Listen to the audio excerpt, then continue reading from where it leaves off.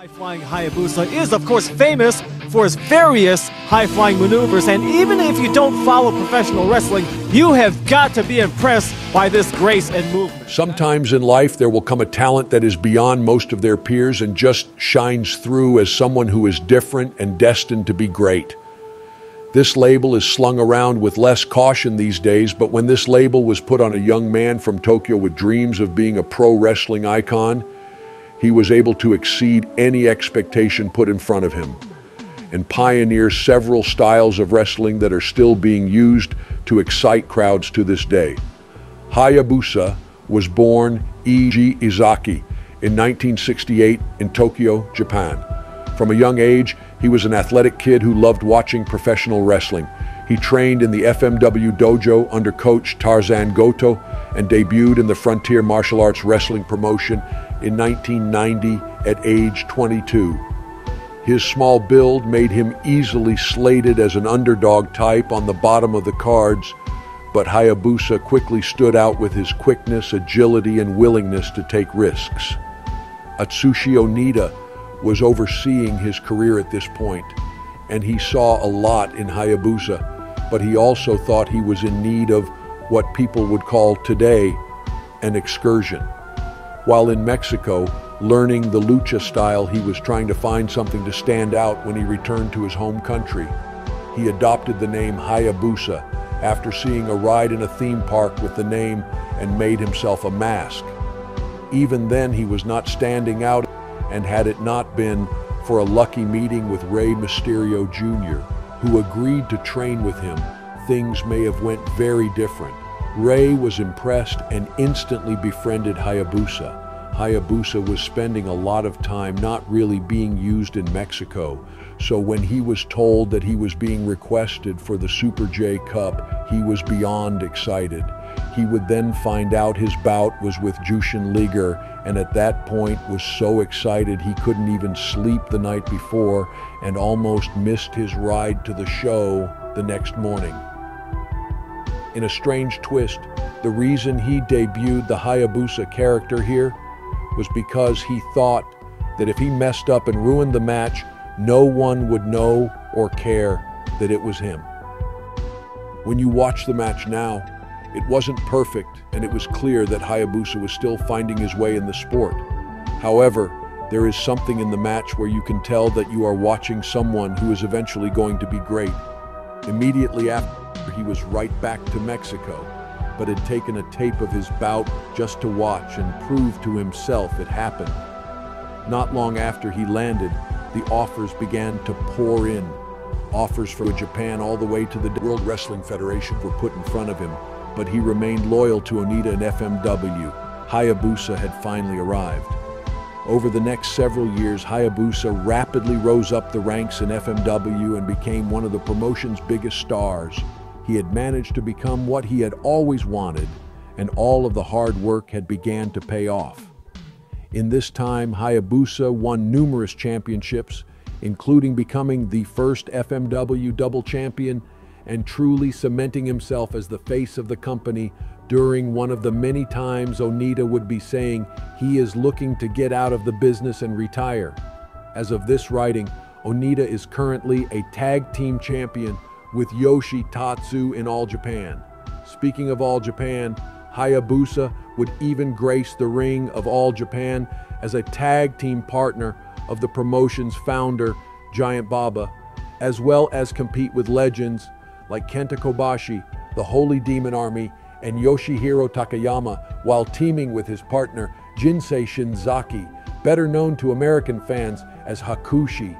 He even managed to compete in the 1997 Real World Tag League. These two would be a team many would recognize for their match in ECW. What many may not know is just how prolific this team was at the time, going from promotion to promotion, competing against the top names of the sport, regardless of promotional affiliation. As open as Japan is now to co-promotion, this was not the case during this time, and some credit these two with helping to break down some of the co-promotional barriers. It would be a huge omission to have a video about Hayabusa and not mention just how pivotal his bouts with Onita were to his career. Onita, being the pioneer of being a wild man in Japan, as well as bringing death matches to the masses, was the leader of FMW, and he knew what he had in Hayabusa. Because of knowing that he would have been a fool to not make sure he and Hayabusa were to be put into one of his patented explosion matches together. Sure enough, this would happen in an exploding cage that some consider to be their favorite in the genre. The contrast of Hayabusa's style and Onita's style made very much for a precursor to what guys like Kenny Omega and Jon Moxley would later do in their exploding death match, with one very big difference. Hayabusa and Onita's match had an explosion. Though it isn't talked about as much as other explosion bouts, this one is worth a watch if you are into that style.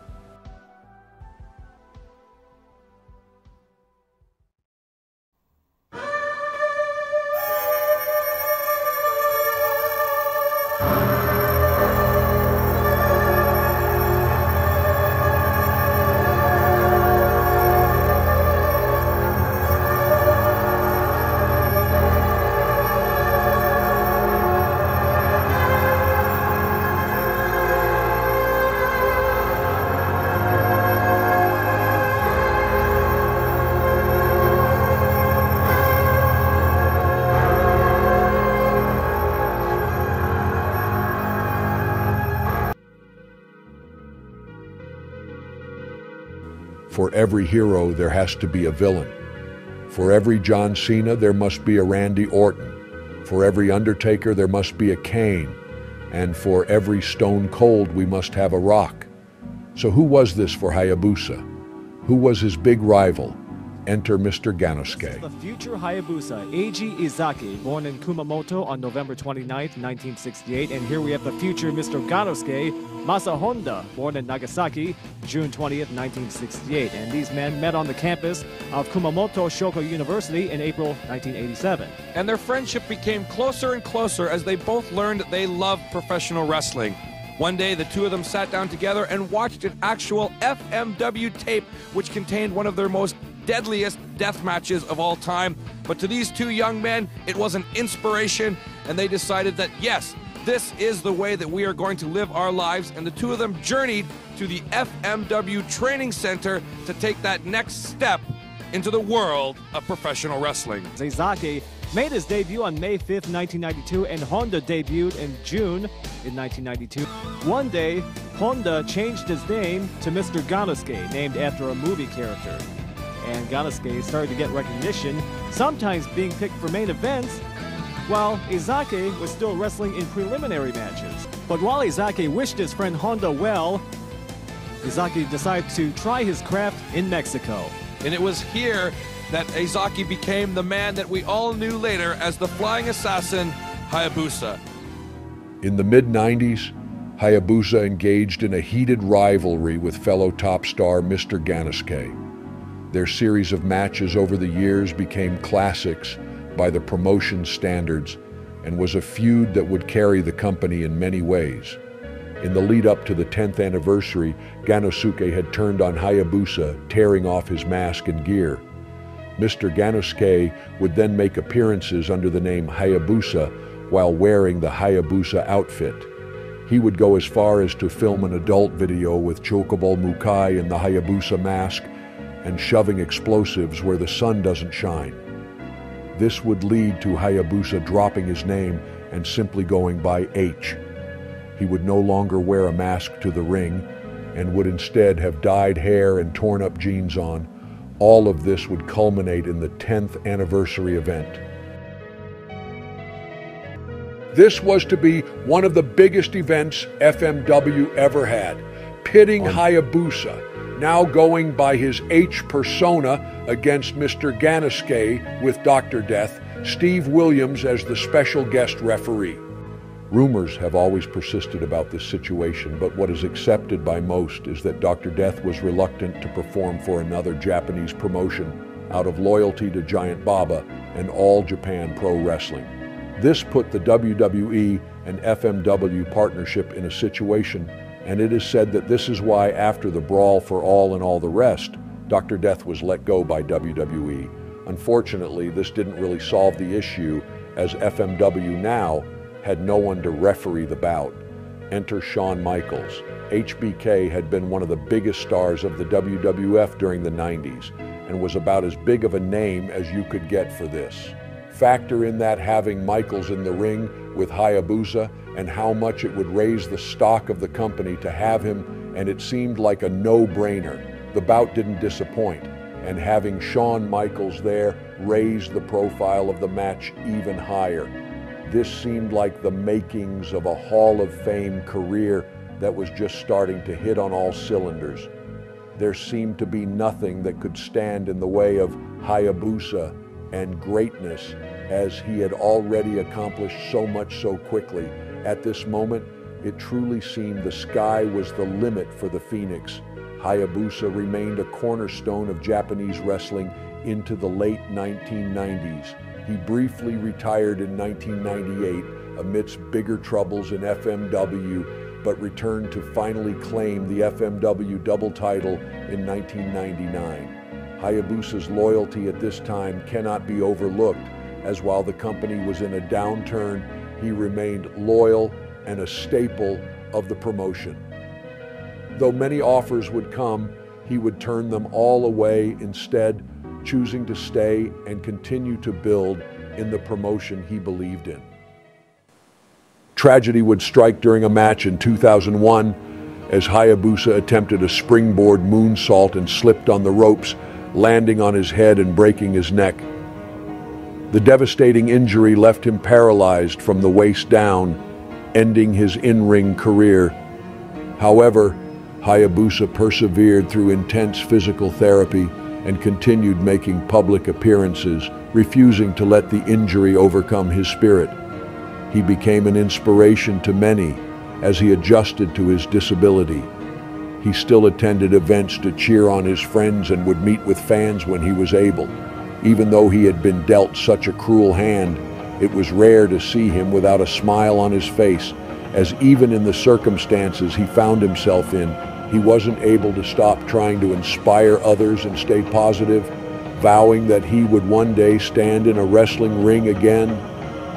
Hayabusa's career ending sent a shockwave through all of Puro, but it more specifically had such an impact on FMW they would have to fold after years of struggling. Though his career was cut short, Hayabusa accomplished more in 15 years than most do. His style inspired many future generations of wrestlers and was part of what many consider to be the greatest era of Japanese pro wrestling. He was one of the men who paved the way for Japanese wrestlers to succeed internationally. His matches are still considered classics, studied by wrestlers today. After his injury, he attempted to begin a career as a singer.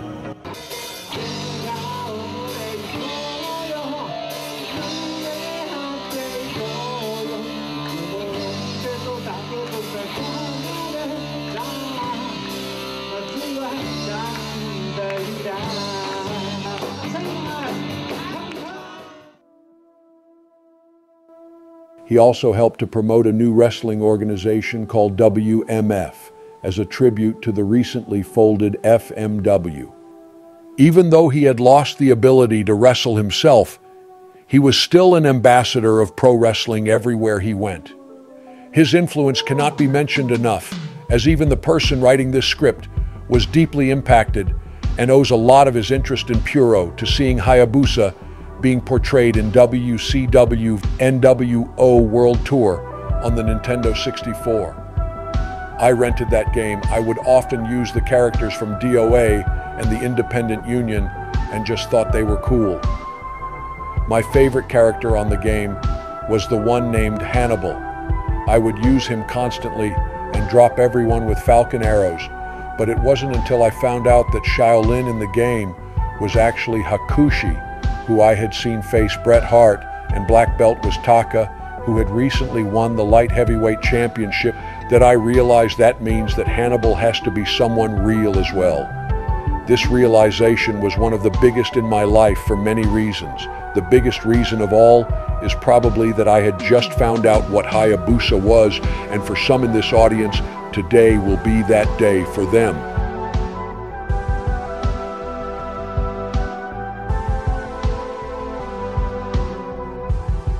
There are many moments that are talked about in hyperbolic terms and exaggerated as emotional moments that swear everyone in attendance was in tears just to increase the legend of the event.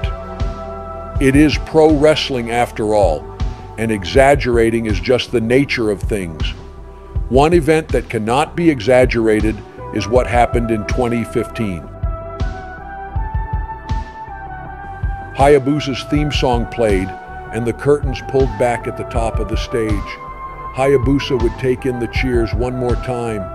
In this audience were legendary figures like Tenryu, Kenta Kobashi, Tatsumi Fujinami, the Great Muta, Hiroshi Tanahashi, as well as Dragon Kid, who he had grown close to and even made a song with, along with his contemporaries from FMW, all there just to see him one more time.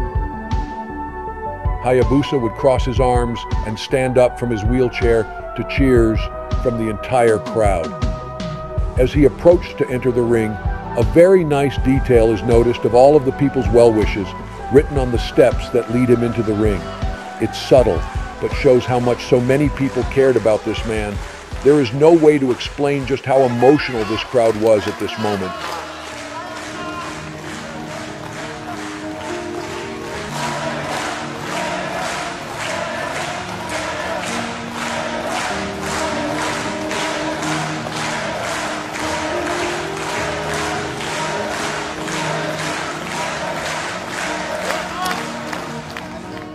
As he approached the final step, Mr. Genosuke was there to meet him in the ring one more time. Hayabusa took his place in the center of the ring as a ceremonial 10 count was done. After this, he shared another message of never giving up and thanked everyone. Standing on his own two legs in the middle of the ring, the Phoenix had risen one more time. It is the kind of moment you never forget, and it is one that will always be in the minds of the people he inspired and entertained for so many years. Unfortunately, this would be one of the last times we would see Hayabusa. Hayabusa tragically passed away a year later due to a brain aneurysm at just 47 years old, but his impact on wrestling will never be forgotten, and his performances will forever inspire both fans and competitors alike.